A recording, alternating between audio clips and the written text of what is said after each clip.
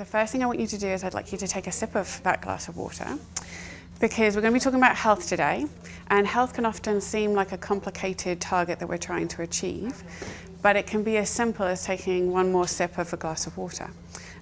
We all know that there are targets that we should be achieving with regards to the quantity of water we drink every day, but one more sip takes us there.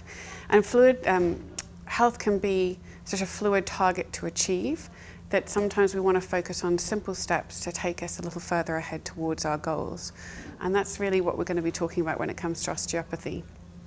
So small steps towards a big change, because our systems need that 70% worth of, we are 70% water, and we need to constantly integrate water back into our system in order so that we can complete the functions that we need to every day in the way that we have to.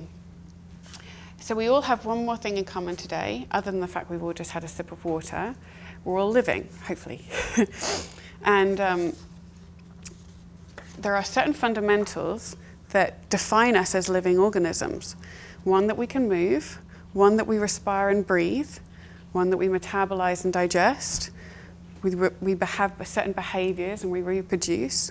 We have circulatory systems, we have a heart and have a circulatory system pumping blood around our body.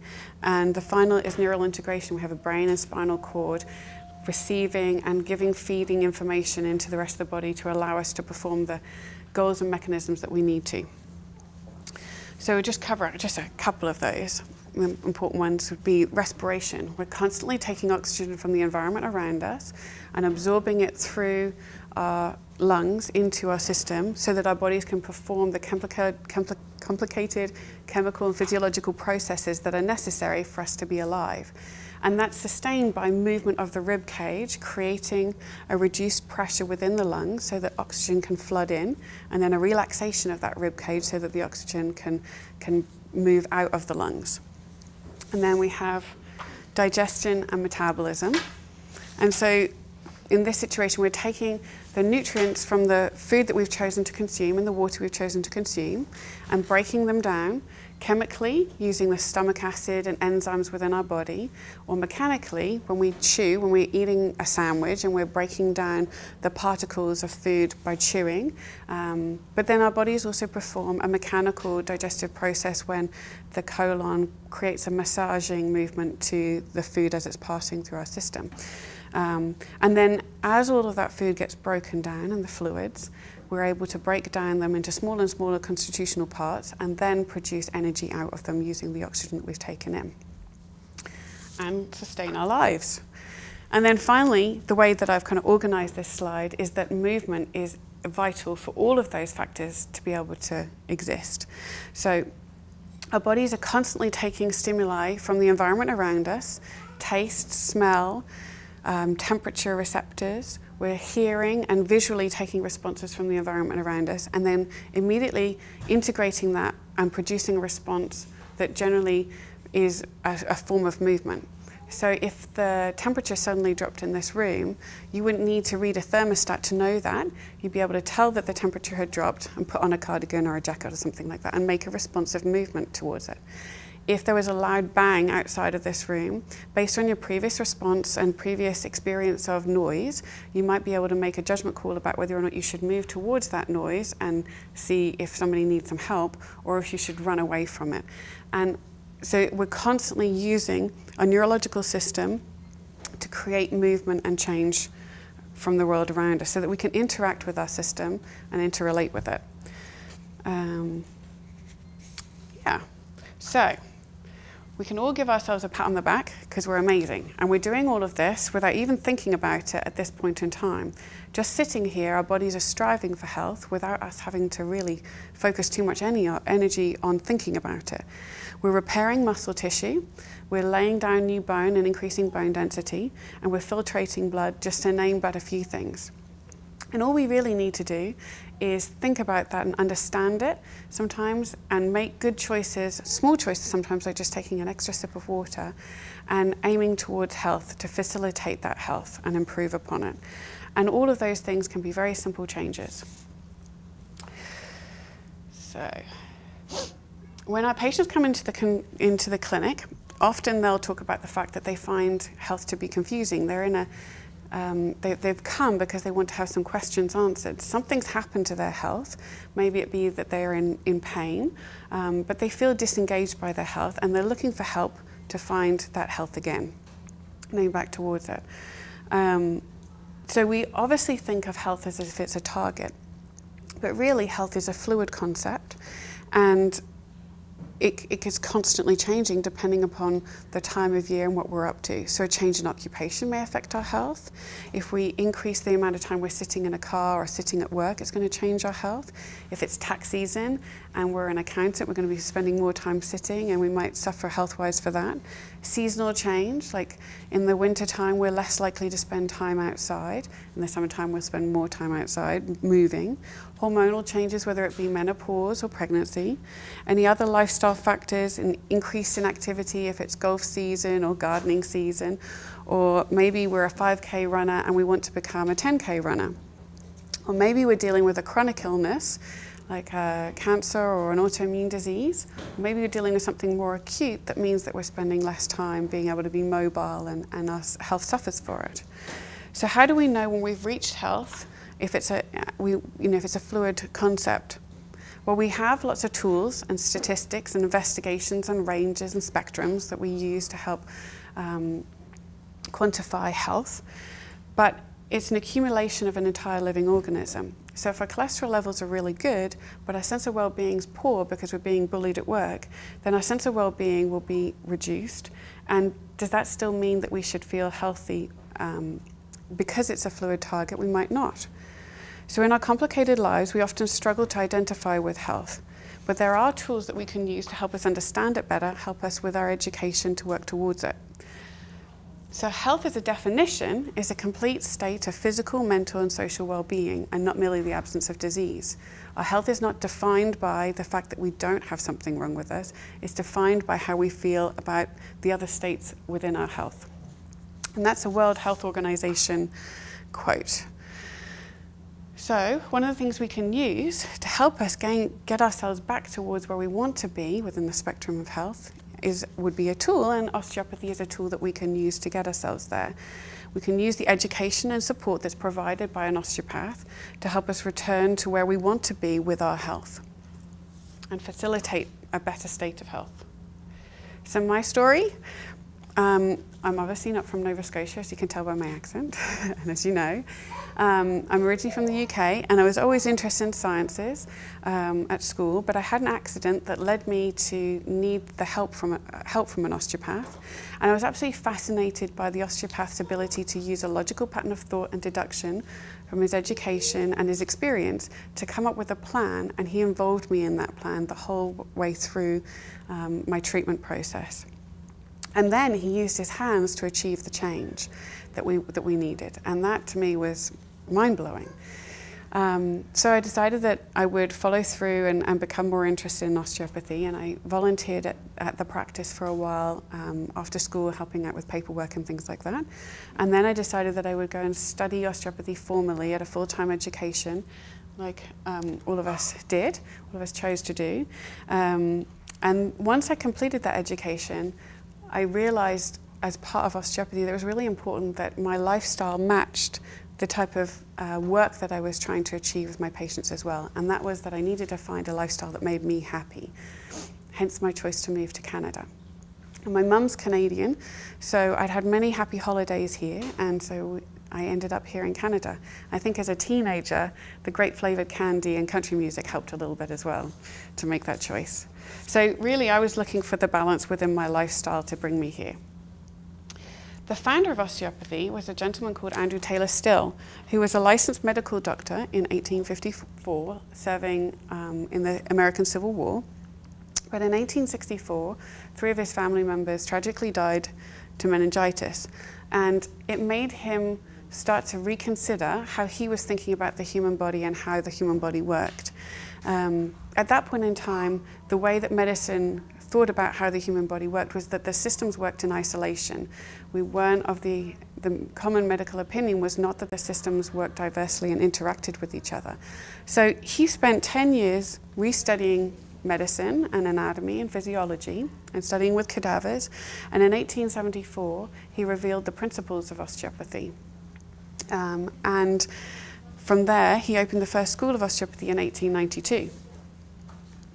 So his philosophy was that we were to embrace the concept of each living organism being holistic, and that the anatomy of the organism defined the function, and the function defined the anatomy.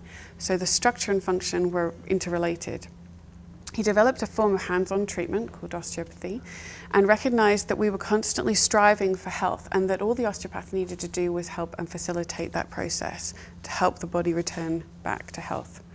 When we're looking at the relationship between structure and function, or anatomy and physiology, one of my favorite kind of areas of the body to talk about are feet.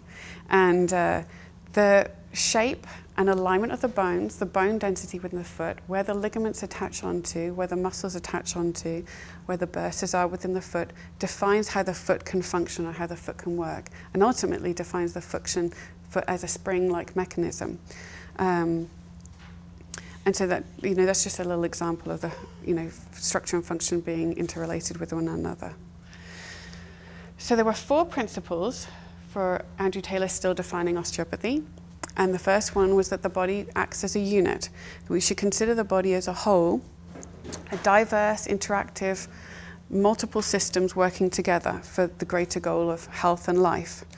That we want to make sure that we're treating the patient and not the problem, not the symptom, and help heighten the patient's health and body awareness. So going back to those fundamentals of us talking about the different factors that affect our health and our wellness, any change in occupation or change in work for each patient that comes in, we want to consider. We want to consider the stress factors that might be playing upon somebody when they come into the clinic. Are they having any stress factors with their family, friends, or at work, or financial issues? What's their activity level been like? What age are they at? What hormonal status are they at? Are they on any medications? And what's their full medical history that's brought them to us on the day that they've chosen to come? The second is that the body possesses its own self-healing, self-regulatory mechanism, its ability to defend, repair, and remodel itself when the body is aging and undergoing tissue damage. That we're able to provide a stable internal environment whilst confronted by an ever-changing external environment, whether it be temperature or injury in some way. Any failure in that means that there's abnormal function or disease. So examples of that would be that we're able to maintain our blood glucose level. So just because I didn't eat my breakfast this morning doesn't mean that I'm about to kind of collapse right here in front of you. My body is able to maintain my blood sugar levels and my energy levels so that I'm able to sustain my life. If I haven't had anything to drink for the last 6 hours, my body is able to maintain my fluid levels so that I don't become acutely dehydrated quickly. If I'm hot, I'm going to sweat to cool myself down. If I'm cool, I'm going to shiver to burn energy to heat myself back up. And hormones and antibodies help in that process as well. A structural homeostasis that we could consider is if we sprained our ankle and we wanted to avoid placing weight on that foot, we're going to deviate our weight onto the other standing leg so that we can create a little bit more balance and allow that ankle to heal. So our body's constantly striving for repair, and it's constantly striving for a homeostasis within that. And then back to our structure and function is our third one. They're interrelated, and back to our foot. The way that the foot is designed is allowing for shock absorption from the body weight above, or anything else that I add to my body weight above, if I'm carrying a backpack or if I'm moving in an interesting way or standing on one leg. But the foot is also designed to be able to compensate for changes in terrain beneath it. And so the body has evolved to be able to handle the different functions that we might play upon it on a daily basis. Another great example is the rib cage. The ribs attach. Thank you. The ribs attach onto the front of the sternum and onto the back at the spine and are mobile at each adjoinment process. There are muscles between each of the ribs that allows for the ribs to fully flare and expand, and then the diaphragm beneath pulls down and allows for the whole cage to expand so that the volume, the air pressure within the rib cage is lower, so we get the air within. But if we have poor rib function and the ribs become restricted, then the function and the outcome of the amount of oxygen that we can take in one breath becomes reduced. So if we spend lots of time sitting, then our ability to circulate air is going to be reduced as well. So structure and function are always to be considered and always interrelated with each other. So we want to make sure that we're functioning at the best of our ability. And the final principle is that the rationale for therapy, so when we place our hands on somebody, when we consider treating them, is based on the consideration of the principles above. We have to consider all of the principles in order for treatment to be appropriate. So we treat with our hands on, connecting with you as each as an individual, as a unique person, considering everybody as an individual. We treat the whole body and not isolate to one area. So if you come in with a knee problem, and I'm going to talk about Alexander Bellevue right now. So he's this fantastic moguls skier. If he was to come in with a knee problem, I would consider whether or not it was an acute issue where he'd recently hurt himself, or has it been an accumulation of issues that have led him to come and see me at this point in time. So what's his medical history? We're going to fully assess that knee. We're going to consider all previous injuries, any leg fractures, any change in sports equipment or footwear that he's been wearing, any previous hip degeneration or low back issues. Any of the structures around that knee can affect how that knee is asked to perform, and therefore the outcome of how it can function. So it means that we're able to consider both chronic and acute issues. The aim of treatment is always to assist in helping the body with its innate drive towards health. It's trying to facilitate and balance itself anyway. It's trying to help with its own health and repair itself. So we just need to help it along a little bit sometimes. This is one of my favorite quotes. Oops. That an osteopath's vocation should be to find health, that anybody can find disease. So it again goes back to the fact that we don't want to cover up symptoms. We want to eliminate them and find the starting problem. So again, back to that knee, we could cover it up with a knee brace and we could cover it up with anti-inflammatories, or we could find the starting cause to the problem and fix that. So our goals are always to treat with our hands-on treatment, to reconnect each person with their health and understanding, and that takes some education and conversation. We want to address the patient as a whole and help the patient restore optimal function between their different systems. We want to enhance homeostasis and improve posture and balance as well, and help assist the patient restore their capacity for health. So we're able to treat both chronic and acute injuries. And treatment can either be direct or indirect. So we're using manual treatment, hands-on treatment. We can soft tissue, stretch. We can use articulation and exercises.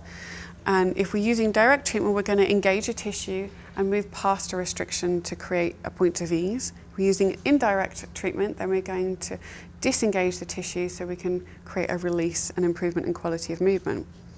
We can use both types of techniques when we're treating, plus lifestyle adaptations, and that creates the change that we're looking for, restoring the capacity for health. So what we want for everybody to be able to be mobile. It's a human characteristic, it's a fundamental of living, we talked about that at the beginning. But there's no uniformity of movement in life. There are three major planes of movement, but three major planes of movement existing at every level within our body. So our capacity for mobility is vast.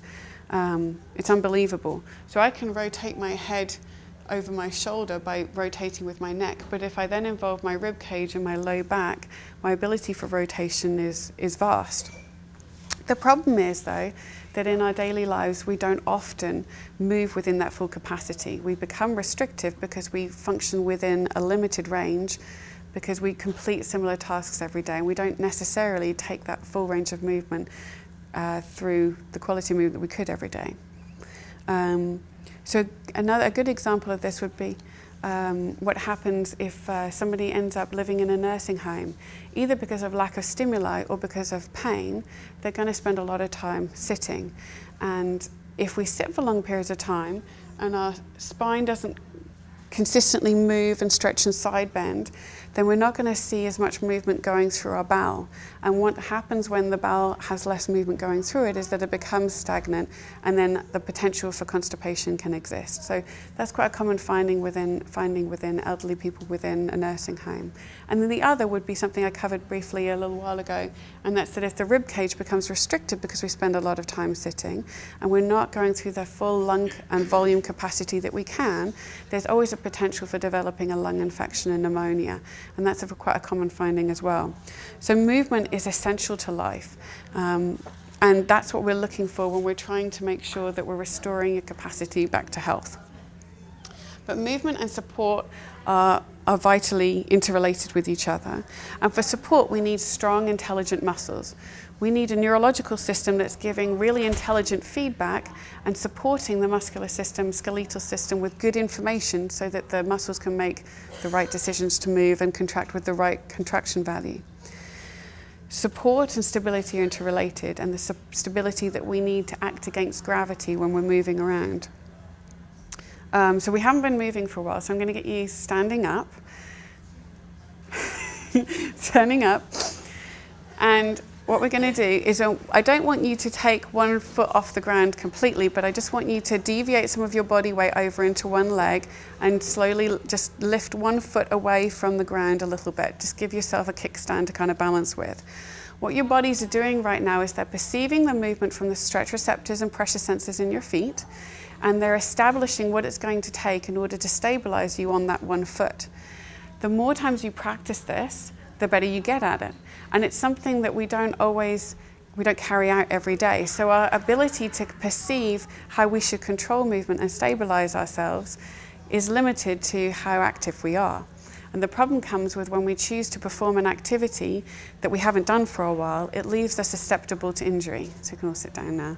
But there's something nice to practice at home, is to kind of practice teasing your neurological system to ask it to perform for balance for you and stability. An infant does this when they're learning how to walk.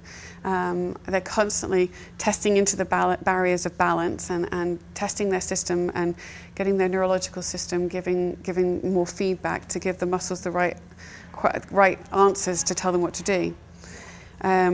But if we strap an infant in a car seat for long periods of time, or we make them sit for long periods of time without allowing them the capacity for movement, then they become delayed in the ability to move and stabilize movement correctly. And the same said for us if we sit in cars for long times or we sit in chairs for a long time.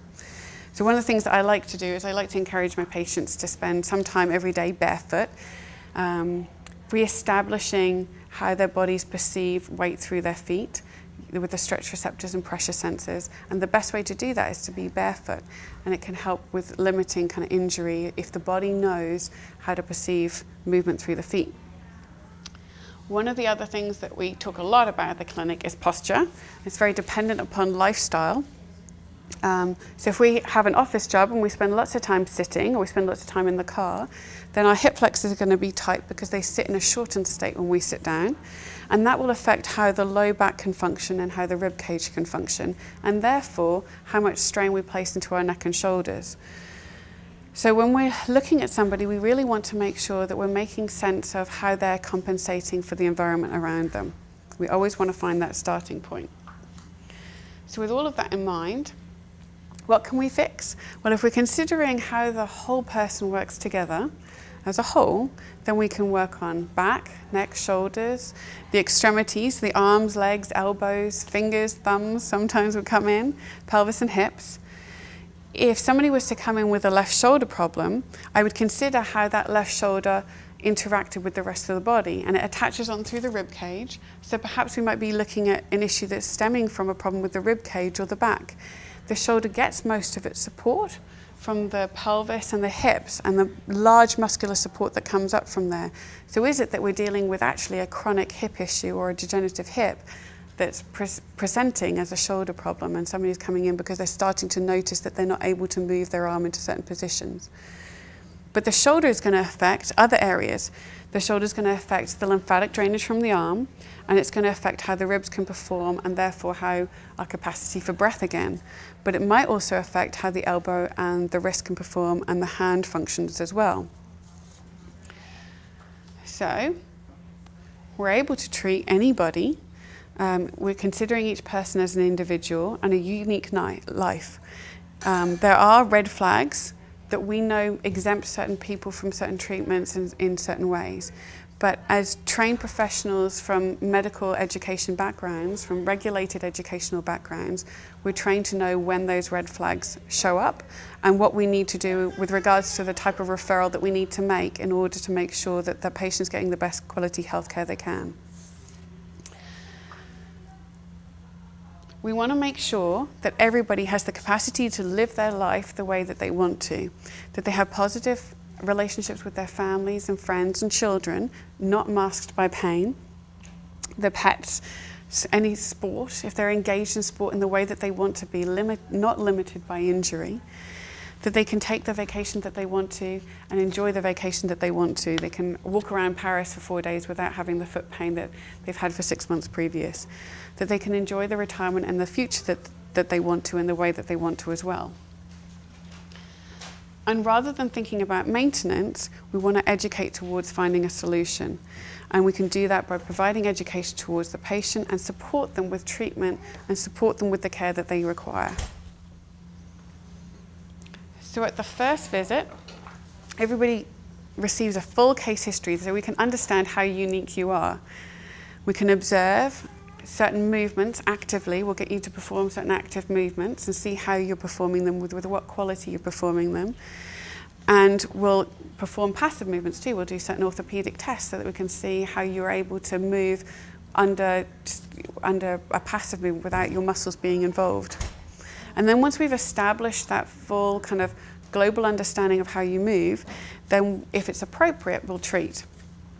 And then involve you in a treatment plan and discussion afterwards as to how we're going to care for you best. So all of the osteopaths at Maritime Osteopathy, we all come from a regulated background of education, a regulated profession in Australia and in the UK, where we come from. We travel around the world consistently in order to be able to update our education and be the best osteopaths that we can be. And we're supported by the referral system of the medical doctors and the OBS unit and public health and many other health professionals within our community supporting us with referral systems. So it means that we're able to treat sports injuries, pregnancy, we're able to treat children and baby and ourselves as adults and the care of the elderly as well. So I want to thank you for your time today and listening to me. And if you have any questions, we'll be glad to answer them.